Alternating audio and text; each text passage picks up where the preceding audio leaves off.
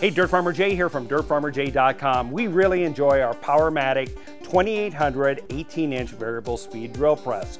Stick with me and I'll walk you through some of my favorite features about this and why you might want to consider getting one of these beauties.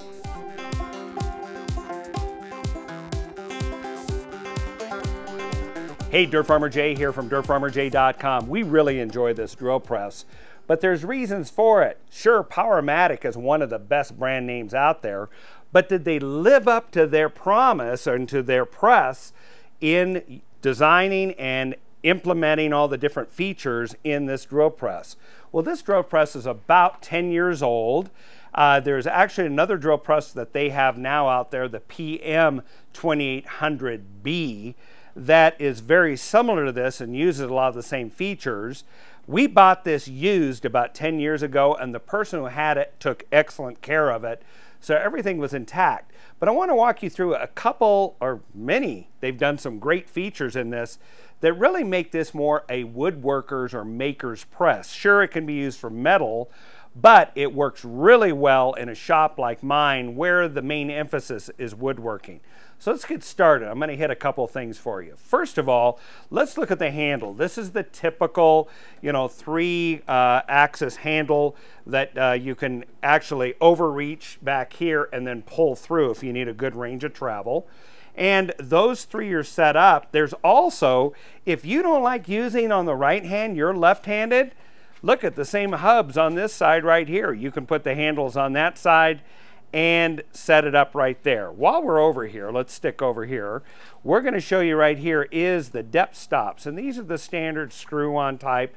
They work pretty well. You can adjust those up and down, opposing lock, and now that's going to set the depth here of how far the drill bit drops. When you go ahead and bring this down, it's going to hit the stop. You're going to hit the same place over and over again. That's why it's called the stop. So it works really well. This has, without any stop setting, if you left everything wide open, there's about 6 inches of travel here on this quill, so it works really well. There's a couple other features I really like about this. It has a crosshairs laser, so if I take something and put it on the table there, you can see exactly where the bit is going to encounter the work. So that does a great job, and those are easily adjustable.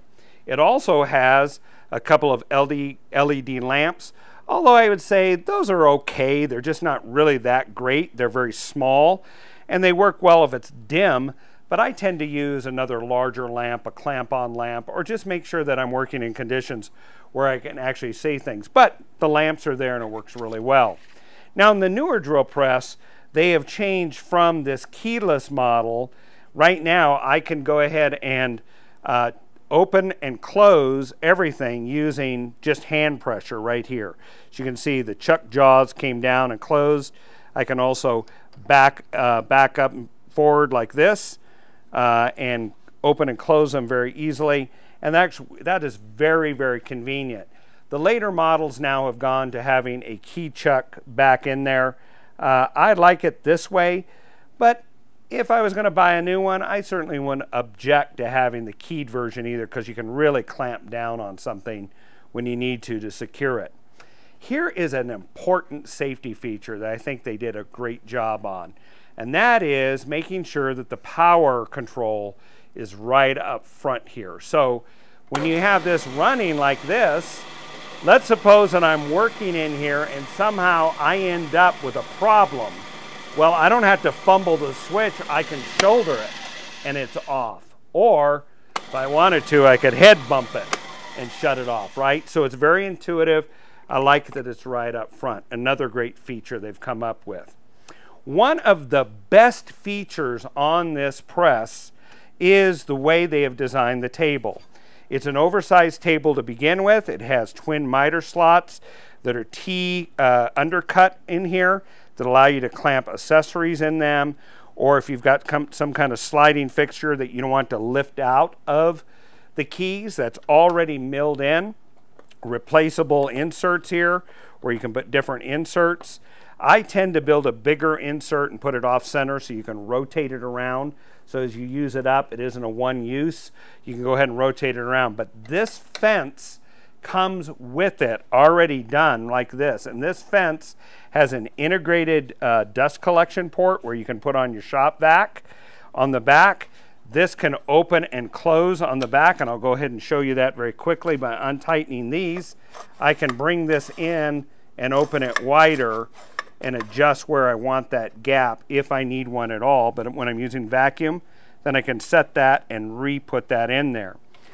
It also comes with these handles. Now, you need to check out one of our other videos, and it's in the description below. These handles used to be all the way down here, and they were a little bit hard to get to. We put these extenders on here, allowing you to get these right up on the top here. And now you can see I can adjust this fence wherever I need to be in relation to the bit, and then it's very easy to tighten it back down and secure it. The fence also has these T-slots in it, and those T-slots allow you to put accessories on it, such as this Craig stop that you could slide up and down to register work against and to consistently drill in the same position over and over again in different pieces of wood. So it's really nice, and that particular stop can be flipped back out of the way so it's clear through, no problems.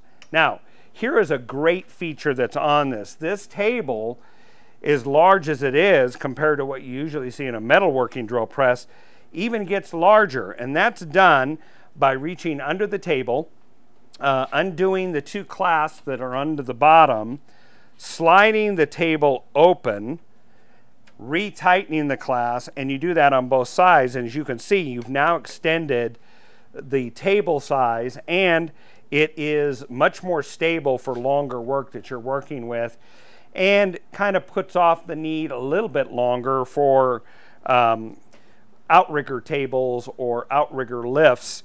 When it gets a lot longer, you need to do that. But for moderate size, this works just fine of opening these here.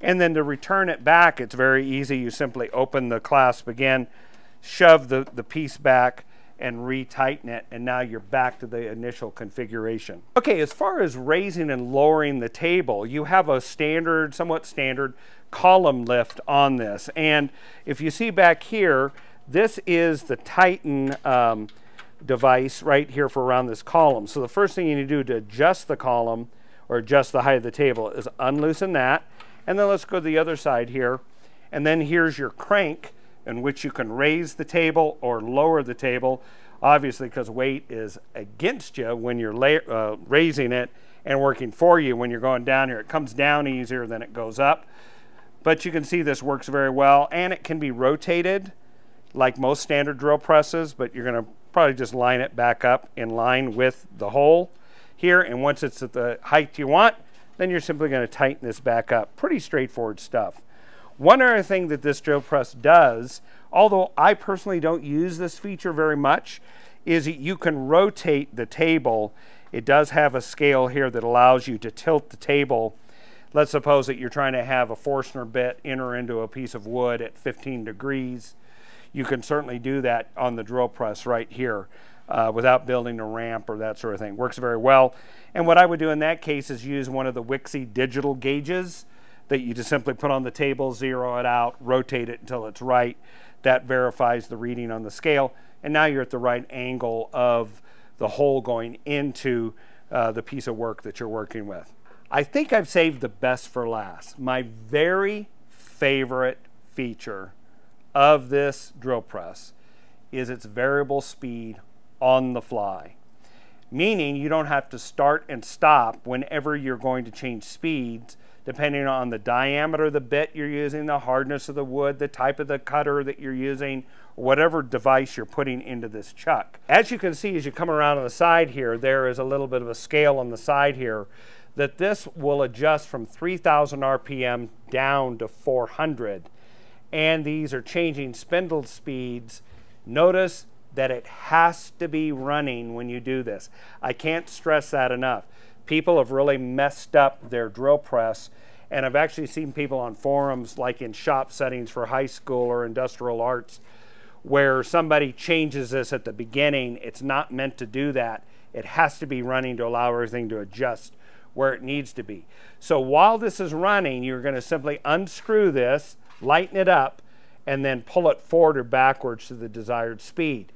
And right at the front here, the LED readout will tell you what the speed is. It's a beautiful thing. So let's go ahead and fire this up, and I'm going to show you the change. Then we're going to pull the top, and I'm going to show you those mechanisms working. All right, let's go ahead and demonstrate how this works.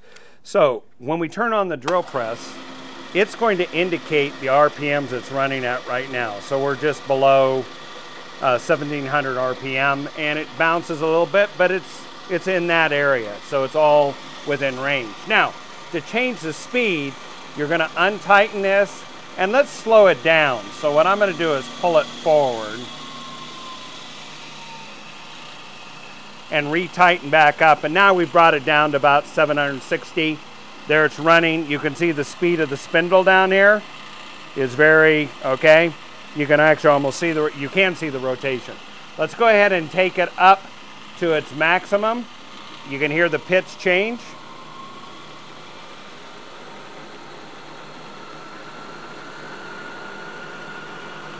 Look at right here, 3,000 RPM.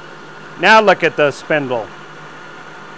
Really blurred, right? The thing is really moving along. So, what's going on behind the scenes here? Well, let's take the cover off. To do that, you're going to undo 2 screws right here, and there's one in the back.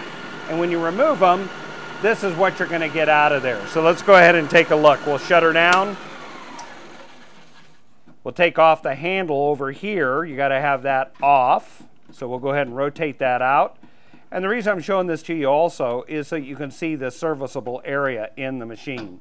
So we're going to go ahead and leave that here. I've already removed the screws here. Let's go ahead and lift this up, tilt it out. Okay. All right, so we've gone ahead and removed the cover here. And what you're looking at is these pulleys are variable pitch, meaning they're under pressure.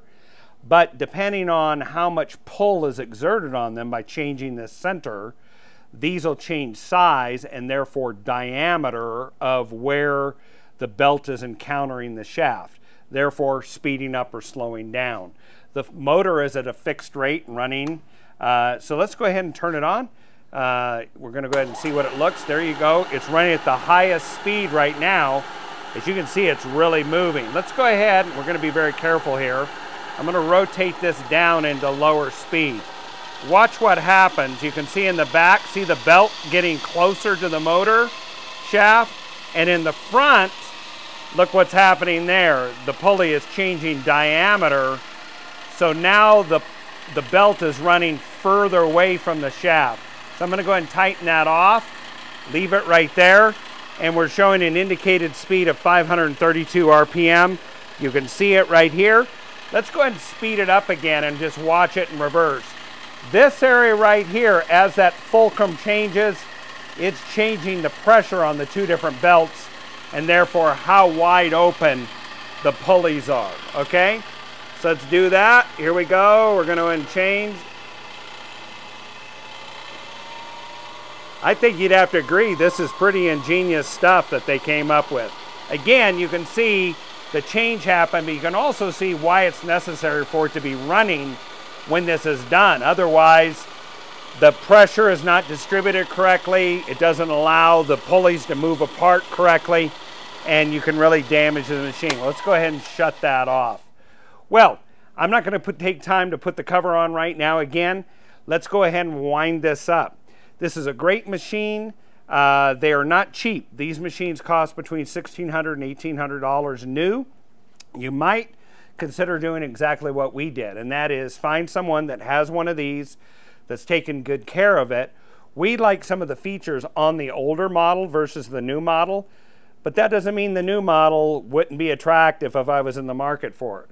If you have experience with this machine or another similar one that you'd like to share with your fellow viewers, feel free to do so in the comments below, and we'll make sure to help get the word out that way. If you found this video to be helpful to you, won't you like it? And better yet, won't you please subscribe to our channel? And when you do subscribe, make sure to ring the bell, and that way you'll be notified immediately every time a new video comes out about the home, the shop, the garden, or the kitchen.